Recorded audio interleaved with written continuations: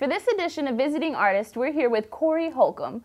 Corey, that was a great show you just put on. It was really funny. Oh. And I have observed through watching the show that you seem to be a man of great wisdom. So can you give me some relationship advice here and tell me how a girl can get her man to be faithful? For a woman to get her man to be faithful, he has to be a cancer patient or maybe a missing limb, something where he just can't afford to lose her. But if you have a healthy male, faithful is out of the question. Listen, if you love your woman, she should be able to check your email and the voicemail on your cell phone.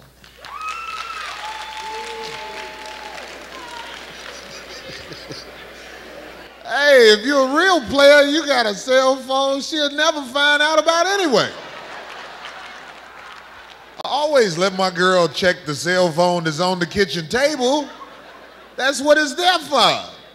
Are all the stories that you tell on stage, are all those true? When you're talking about all your girlfriends, are they all true? Well, they're like stories that have been broken down a bit, but they have truth in them. They're all based on true stories.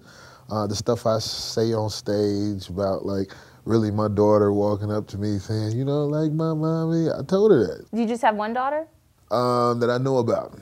As far as I go with kids, I got two and a possible, but the possible hasn't been proven yet. So no check in the mail. Christmas is the worst holiday for poor people. We couldn't afford a tree. We had a coat rack with a green blanket on that motherfucker. For presents, we just wrap up stuff around the crib. You know? You get up, my shirt. Who got me this? My father be like, I did. Now unwrap the TV before the game come on. Have you ever had a show where you didn't do so hot and the audience just wasn't feeling it? Yeah, I did a show with, it was some woman's club that somebody booked me for. Did you tell the same jokes that you told tonight? Not the exact same jokes, but the same lines? Yeah, along those same lines. Lord, why would you do that? I wanted to see their reaction. I guarantee you this, their reaction was the funniest. It was priceless. At first they were looking at each other like, is it just me? Or is it?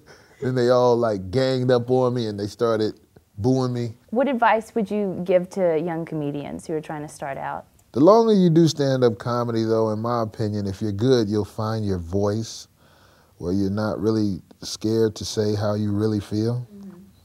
And if you're scared to say how you really feel, you can never stand out because there's only one you. So if you can't say how you really feel, then, you know, you sound like everybody else. And I grew up poor. We were poor, P-O-U-R. Thanksgiving, we had turkey-flavored toast.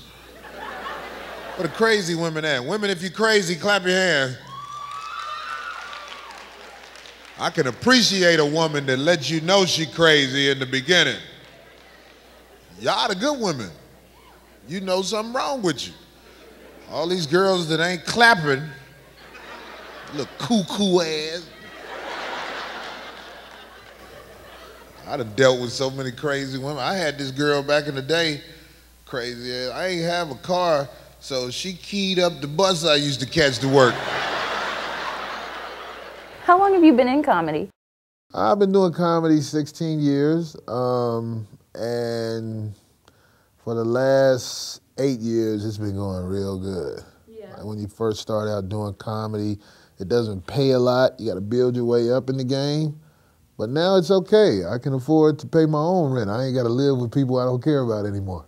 Don't make the mistake my brother did. He got tattoos everywhere. He got a tattoo of one of his, well, first he got a tattoo of his girlfriend right here, and one of his homeboys right here, and he got a tattoo of his newborn baby right here.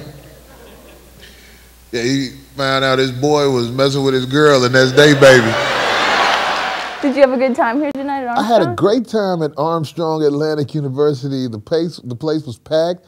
The students were full of energy, and this is a great place to attend school. I was at some of the classes earlier, and I was talking to this one professor, and she's at my hotel room waiting on me right now.